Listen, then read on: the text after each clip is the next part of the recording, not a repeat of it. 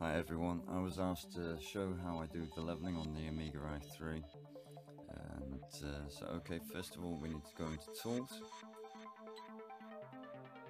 then select Level.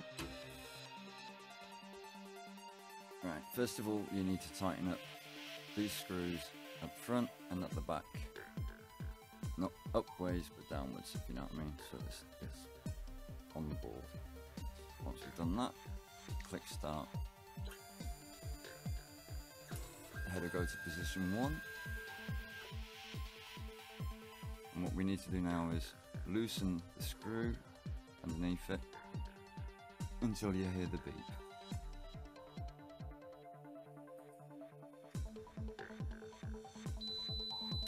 Tighten it up a little bit so it stops, so that when you just touch it you can hear the beep. Click Next. Take the hot end over to position 2 and do the same here. Loosen the screw until you just hear the beep. Tighten it up a little bit so that when you touch it you just get the beep. Important part now is to click Last to take the head back to position 1. The alarm is going off, so just tighten it up a little bit more until it goes off and you just touch it again to set it off. Then we click Next, take it back to position 2. So now we click Next again to position 3.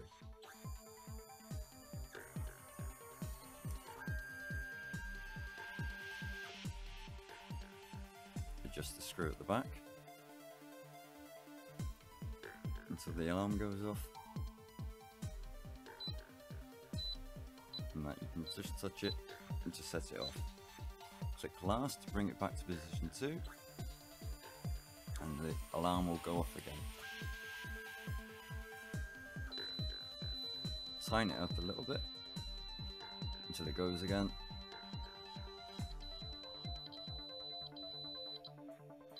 So when you just touch it, it goes off. Move back to position 3.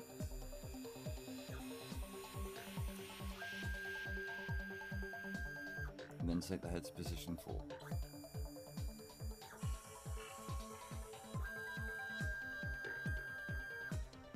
Again, adjust the screw until you get the beep. Tighten it up a little bit so that when you touch it, it goes off.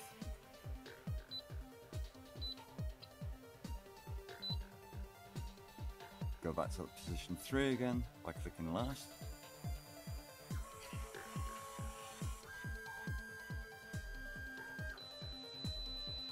Tighten that screw up again.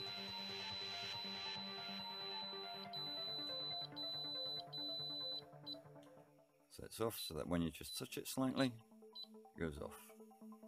Click Next.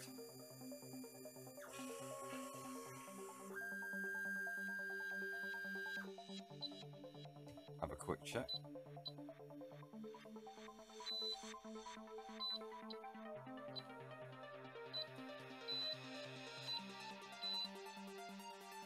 Click Next. Then we get taken to the check menu screen. Check no heating. It will now go around the board.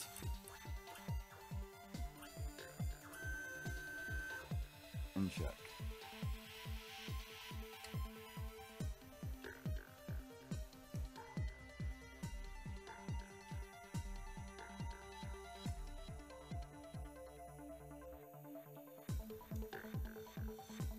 If you hear any alarms going off, then you know you need to readjust.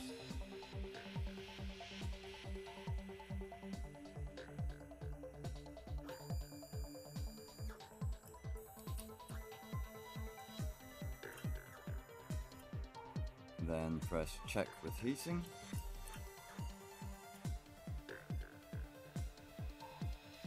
takes a little bit of time to heat up.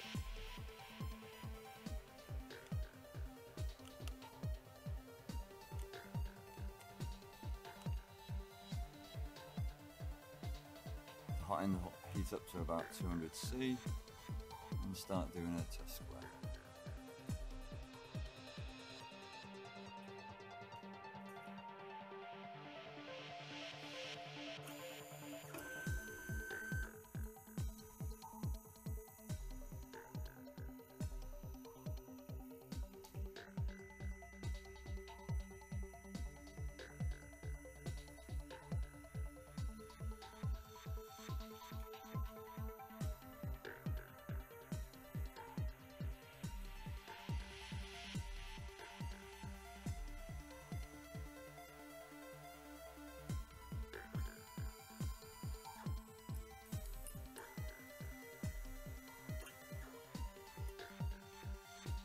And if you're happy with the square and it's all stuck down, congrats, you've done.